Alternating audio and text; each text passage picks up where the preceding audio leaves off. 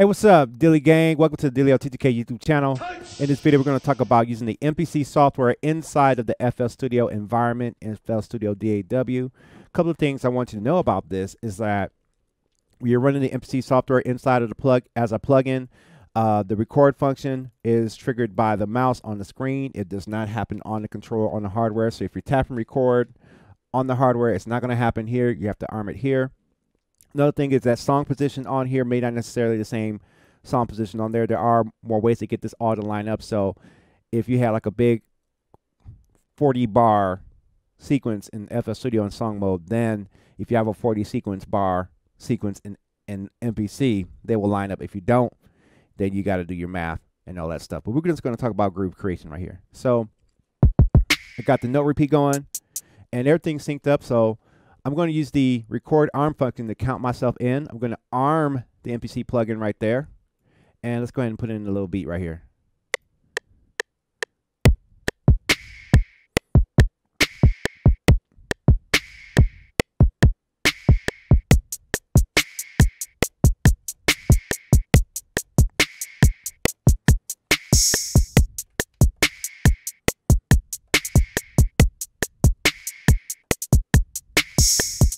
Okay, so now we have that in there. What I'm going to do now is I'm going to add an 808 from the sampler side in FL Studio just to show you how that lines up together like this. And let's go ahead and make sure that's on point. Let's add some 808s.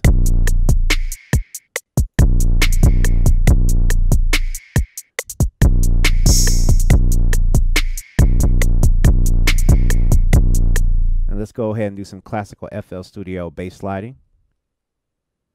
So put that there.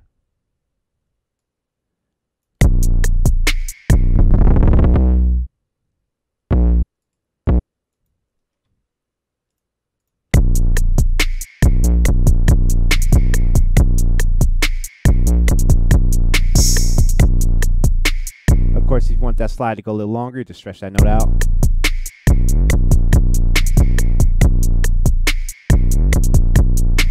Alright, so now we got an 808 from FL Studio working with the MPC plugin right there. One thing to keep in mind is that the MPC plugin only outputs stereo. So if you try to mess with the outputs on your MPC software, you're only going to get a left and right result in the FL Studio environment. Let's go to track 2 inside of the MPC software, and I created this chop, and we're going to line it up. We're going to make sure we're arm record right there by the mouse on the screen. Let's give ourselves a time, a countdown with FL Studio. Hit play. Let's play with that.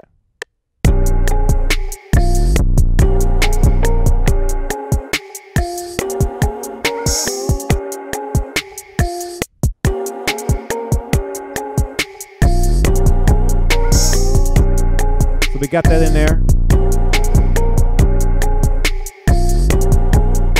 All right.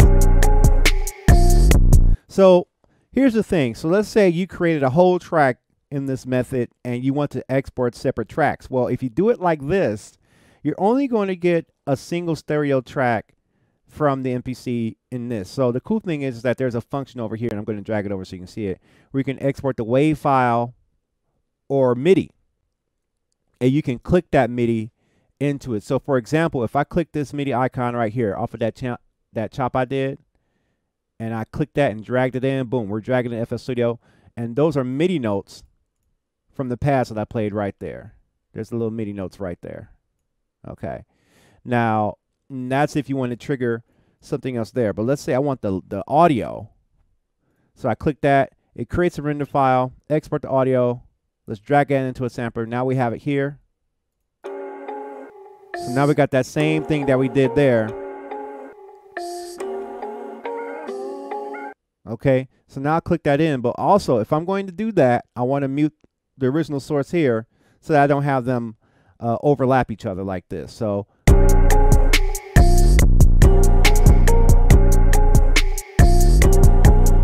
want to make sure I'm muting that. So mute that program. Now let's bring the sample in and see how it sounds.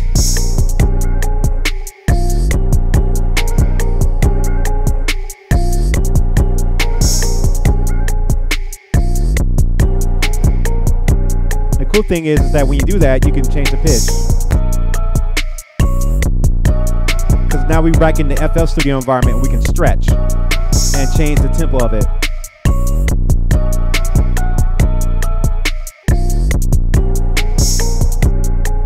And we can do the same thing for the drums. We can go to track 1 in the drums, and then we can drag those out like that, render a wave file, drag that in like that. Now we have that. Now, one thing that you have to watch out for is that there's going to be some time left after you render that sample, so you want to watch out for that. Say, for instance, say we don't even drag it in as a sample, and we go to song mode, and we do the same thing. As you can see, if I go open up that song menu, that arranger, and we can do the same thing in there if you want to do it that way. But as you can see, there's still a little bit of audio right there. You can click and trim that back just a little bit, but you can see that even with my snapping, it's not correct, so you got to grab the razor tool, do it that way. A lot of people work with this in many different ways. Always like to make the cuts very pretty. I don't like to drag samples of tempo. I like to kind of do it a little different way than that. But you can hear that we got that in there, and with that, you could just play the sample by itself. But now we're playing both at the same time. So if I mute that, right? So even if I got rid of that, went back to song mode, and then I just dragged it in there, you got it right there. But keep in mind that it will overlap itself if you don't have it trimmed right. So those are things you got to pay attention to if you work with it that way in pattern mode or in the song arranger mode. So I can grab that there, make sure the sample's cut. Now it mixes a little different.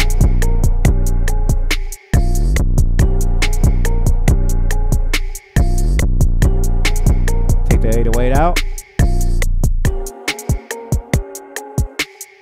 So the gain structure is a little bit different. It's a little quieter now, but of course with you know, mixing and balance, you can definitely work with that. But that's a little bit about how the FL Studio workflow works. Of course, you can go as many tracks as you want, and if you want to separate your drum sounds even further, you can export, or I'm sorry, not export, but explode it.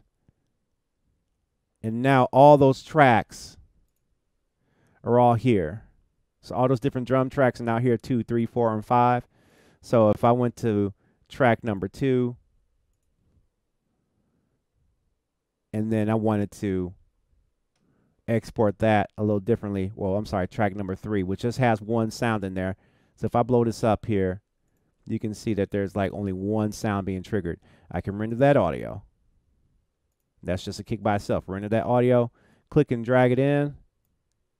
Now I have it there as a sample, or I can drag it in and drag it in on the piano roll right there. But I have something muted, so you got to pay attention to that. You got to pay attention to that. So make sure you have the audio unmuted because it will render silence on you. So if I go back to the pattern like this, click and drag that, we should have a little bit of audio in there if I'm not tripping. And it looks like I'm tripping because I don't see any audio there.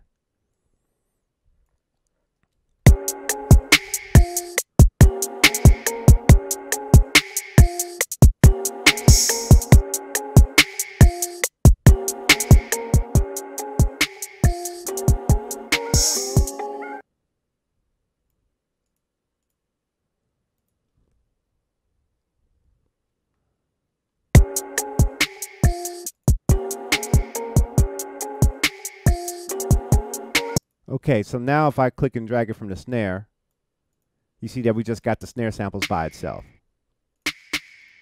Now that's something to keep in mind, all right? Because if you rendered like how I did it mistakenly with the program muted, then you will actually have to go ahead and undo that in the MPC software just so that you can re-render that wave file again. And I want you to see that so you can see how that kind of mistake and how we could work around it.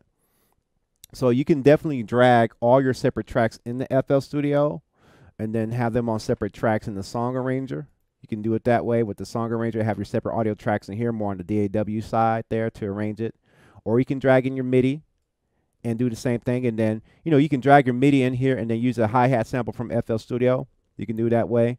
So those are some options right there that you can and some tools you can use to create your songs using the MPC software inside of FL Studio. If you like this type of content, let me know. If you want to see me work the other way around, let me know in the comments below. Make sure you like, comment, and subscribe for more content like this, and also variety content where I do a little bit of different things on the channel, showing you about musician life and all that good stuff. All right, I'm out of here. You're watching Delio. You're watching the Delio T2K channel. I hope this helps somebody out in their journey of making music, and I'll see you in the next video.